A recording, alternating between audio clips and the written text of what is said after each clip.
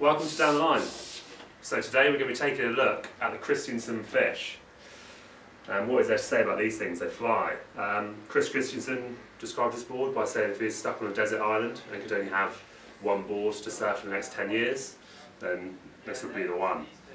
Super versatile, they work really well in kind of your mushier waves you'd normally associate with fish, but they also offer high performance kind of in a bigger, steeper wave as well. So, taking a look at the outline, it's got that classic Californian kind of skip thrive fish design, but it's also got a few added extras just for an extra level of high performance. So, looking at the bottom of the board, you've got this really nice V up in the nose, and that just makes this board want to turn. Really gives you that nice smooth rail-to-rail transition.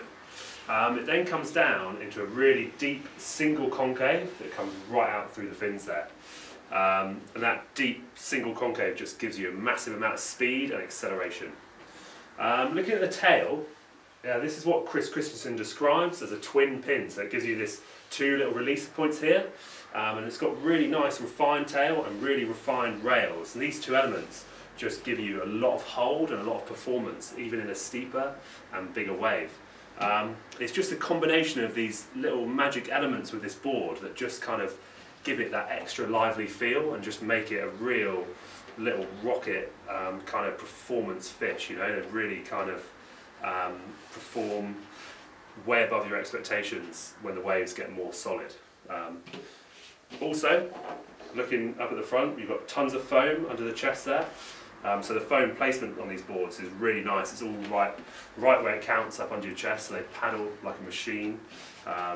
Really easy to paddle into waves, really easy to catch waves. Other than that, the template is as you'd expect from a kind of traditional type fish like this, nice and wide up at the front. But really it's that combination of what's going on with the rails, the tail, and on the bottom of the board that kind of set this fish aside. So when it comes to fins for these boards, something like the K2 from Futures go real well in these boards. Just kind of give that extra level of performance, but also a keel fin to give you that nice fish kind of feel with a lot of speed and a lot of drive.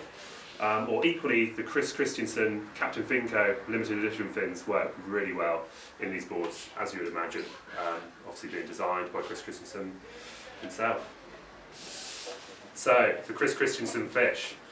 If you're looking for a twin fin that's kind of going to go well when it's small and mushy, but then also give you that extra level of high performance when the waves are firing, then I think this board is a kind of perfect choice. They generate heaps of speed, catch waves with ease, and also give you that extra element of hold that you kind of don't normally find in a more traditional style fish like this. So they're a really, really great option. If you've got any questions on the board, feel free to drop us an email or head over to our Instagram page and drop us a message anytime.